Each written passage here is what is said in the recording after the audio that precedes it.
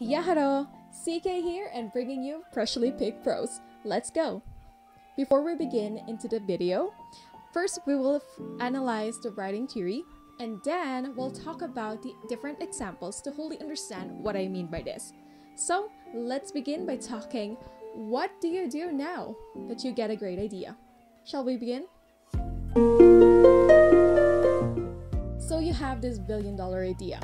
A wide set of cast that you want to make their life miserable. That is amazing and I'm proud of you. But now what? Before you get trigger happy with your writing, I would advise you to stop and halt your horses. This allows you to have a break, and this break allows you to craft a pillar, a compass, and a guide, in which case when things get dicey, you have something to lean back on. And having this kind of break also saves you from the pain of wanting to throw your story together when you hit the writer's block. Trust me, I've been such a victim of this, and I remember that my current work in progress, before I get really satisfied, it took me 5 tries because I was just writing out of nowhere. So throughout the years, I've learned to subject your story idea into the pressure test. The pressure test basically answers these 3 things. First, do you know what your story wants to convey? Second, are my characters important enough that the story cannot function or let alone exist without them? And third, do I know what is my endgame? So CK, what in the heavens are you prattling about? Well, we will find out in a few seconds. Numero uno. Do you truly know what your story is about? So this grand idea of yours is usually a premise. A premise, it is just a one sentence explaining your story in the simplest way possible. For example, Genshin Impact, it is about 2 travelers and they are trying to find their lost sibling along the way. So at first, it just sounds very generic. There's no meat yet, and it's very brittle, and there's no foundation yet.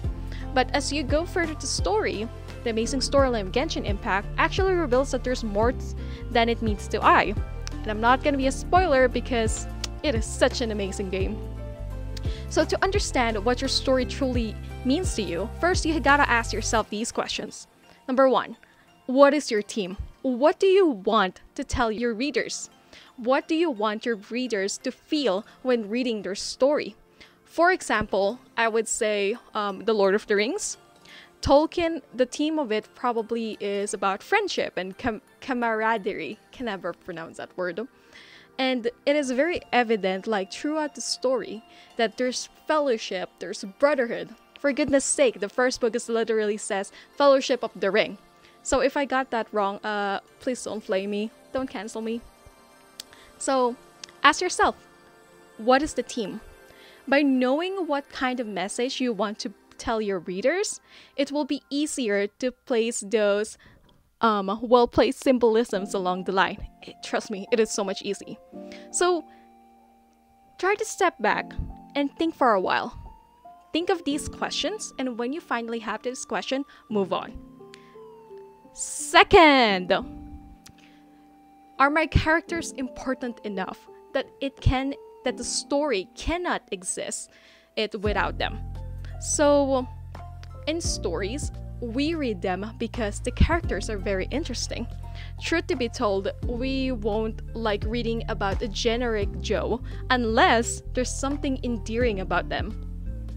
That is seen in The Perks of Wallflower. Our boy Charlie is very socially awkward, and in real life, we wouldn't really notice him because as per the title, it is about a wallflower. So he easily blends into the background.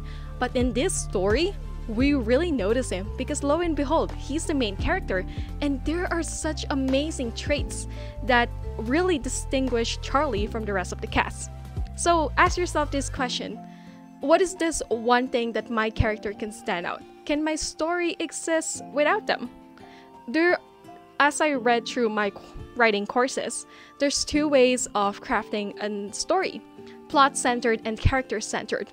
plot-centered, basically like the characters are pulled forward by the plot and there's a lot of things that are happening and a lot of action and crazy things happening. Think about Assassin's Creed. Like throughout the novel, there's just like this grand adventure that pulls the characters into action. The second one is character-centered. Basically, the plot is more mellow, I would say, and we are more invested on the character development of these characters. Think of Clara and the Sun. Basically, the premise is she's just an artificial friend, and we see how she develops as she observes the daily life, and we are drawn to that world. In my opinion, I would suggest doing both, because if we're just focusing on character-centered, then it is simply we're just writing in a vast space unless it's written really well. From my experience, it's really hard to write character-centered ones because I want action. At the same time, with plot-centered events or plot-centered stories, if we're not that invested with characters, it is just simply a series of events that we don't really care about. I think I'm gonna get flamed on this one, but think of history books. We're not really invested in it unless you can feel the characters in it. Like, to me, it's like numbers and events, but because I don't personally know these people, I don't really care. So, but your story will be different. So think of these and learn to craft how to make the most compelling character, and trust me, you will thank yourself for having such grand characters. Lastly, or third, do you know what is your end game? By knowing the end, no matter how lost you get into the writing process, you will never be lost because you know what you want to achieve. But it's kind of like in life, like if you know what career you want to do, you know what are the steps to take to achieve that goal. So I'm thinking of like a story idea off top of my head. Oh, let's go with Harry Potter. So with Harry Potter, like right off the bat, we have a glimpse that the end game of that is defeating he who must not be named, or Lord Voldemort, because fear of the name itself increases the fear. Right off the bat, we get these subplots wherein it makes Harry stronger, and his knowledge of how to defeat Lord Voldemort increases. Like throughout the story, like throughout the arcs, the different books, everything is connected by the sole purpose of defeating Lord Voldemort, and it doesn't stray away from them. And trust me, for sure, like during the writing process, there are trash out plots, but the end game remains the same. So ask yourself this: what do you want to achieve with your story? And what kind of message? That also ties into number one, what is your ending? In my work in progress, I already know what will be the ending of my characters. Like, I don't even know the whole story right it began, but I'll already know what's going to happen with my characters. And since I already know them, it acted as like my goal.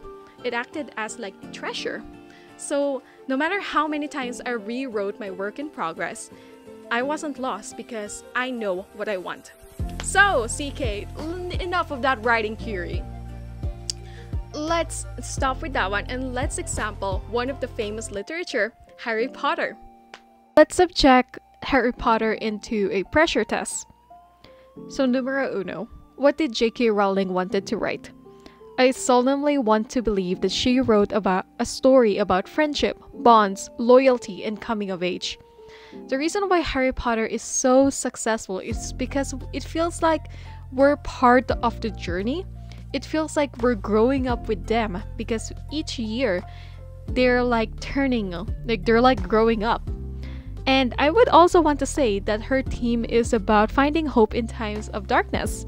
And this is more relevant during Deathly Hallows, wherein Harry's allies are one by one dying and they're having a falling out with their friendship, but Harry still persists because he truly believes that he can defeat Lord Voldemort. So second, characters. Can the characters of Harry Potter, like, does the story need it? Do the characters make or break the story? Then I would say yes. Because say what you want about Harry not being sorted to Ravenclaw, or sometimes he has these dumb moments, but I honestly think that they grew on me. We see the progress of the trio, and we see their banter, their wittiness, their argument, and it just feels so real. And in turn, I get so invested in their journey because I care about these characters. And without the trio, without them, and probably someone being the main character, I don't think I would be invested as I am with our golden trio. So third, what was the end goal? Ever since the first book was released, we were already introduced by Lord Voldemort. Like at the beginning, we already had these hints, this foreshadow, that the end of everything is going to be Harry versus Voldemort. Harry Potter stood the pressure test, and that is why it is so famous right now. Includes this video. I really do hope that you've learned something, and in this, the purpose of this video is just to guide lost writers, because I truly know the pain of wanting to throw your story idea because you have no idea what you're writing about. So if you have any questions, feel free to comment it below. If you have any suggestions or some topics that you want to get further clarity, my suggestion box are truly open. My socials are linked on the description box. Feel free to follow them. It is totally up to you. But if you do follow them, you'll get like weekly condensed version of my videos and some writing prompts and lots of goodies that sometimes I post about. And thank you so much for listening. It truly means a lot, and I really hope that I get to see you in the next video, which I aim at during Sundays. Cross fingers. Pretty sure along the road I will see this video and be like, yeah, that aged really well. So highlight the subscribe button and cross out the like button. I hope to see you next time. CK signing out.